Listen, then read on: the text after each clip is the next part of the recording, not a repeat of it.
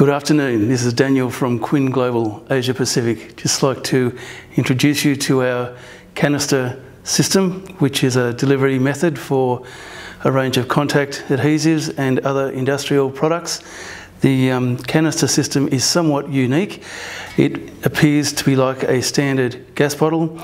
The concept of the canister is that it is an industrial size aerosol can, so it delivers problem-free delivery for adhesives and industrial products, bringing the benefit of a self-contained unit that you can't achieve with a standard 5-gallon or 20-litre drum.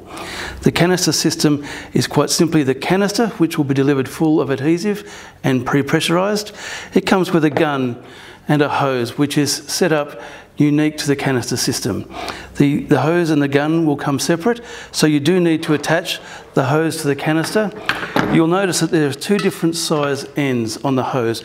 We have a larger fitting which goes on the spray gun and a smaller fitting which goes directly onto the canister. The fitting up is very straightforward and easy. The threads are perfectly matched. You simply attach the thread of the hose coupling to the canister and tighten. You just snip it up tight enough so that there is no resistance, because although the fitting may look like a flexible fitting, it's designed to lock tight. So if you're getting any movement, you do need to nip that up a little tighter. You can then attach the other end to the gun, which is once again very straightforward. Once that's fitted up, you can open the valve of the canister and you're set to go. There's a range of tips that are unique to each product or application, and they can be recommended for your specific purpose as required. The gun does have a safety lock nut which prevents the trigger from being bumped open or knocked inadvertently. So before you begin to spray, wind the lock nut back 3 to 4 turns. We then recommend you spray a hand span away from the job, and you can spray away, getting a nice even pattern. Using that distance, you can also control the gun with that lock nut. So if you've got a larger area to cover, you can wind it back further and get a wider pattern. You will need to move faster with to get the wider pattern. If you're doing edging, you can wind it right down and get a very narrow, very controlled pattern there that you can see. What we'll demonstrate now is how you can achieve a very effective bond. The demonstration today will include a piece of MDF, medium density fibreboard, and a piece of laminate, just for a simple bonding exercise.